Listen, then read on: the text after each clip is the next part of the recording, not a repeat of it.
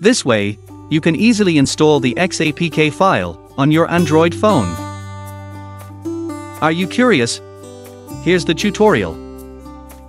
First, go to Google Play Store, then install the app called ZArchiver. Or, you can directly click the link in the description. Open the app. Then allow all the permissions that this app needs.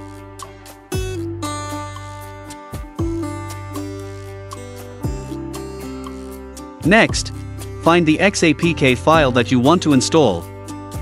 Tap it. Then select the Install menu. Give one more permission, so that this app can install the app installation package. Then you just have to wait for the installation process to take place.